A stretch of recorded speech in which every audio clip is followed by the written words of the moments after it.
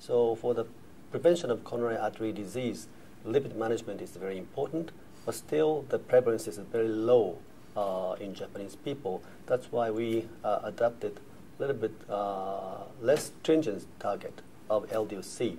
For example, for the secondary prevention, the target is less than 100 milligram per deciliter, not less than 70, like a European guideline. But for diabetes, instead of less than 100, we adopted less than 120 milligram per deciliter. But if diabetic patients are complicated with microvascular disease such as nephropathy or retinopathy, or if they have metabolic syndrome, or if they cannot quit smoking, we can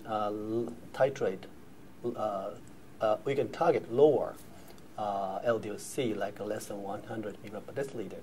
But generally speaking, for the management of diabetes, we recommend the LDL-C target less than 120 milligram per deciliter, or no-LDL cholesterol less than 150 milligram per deciliter.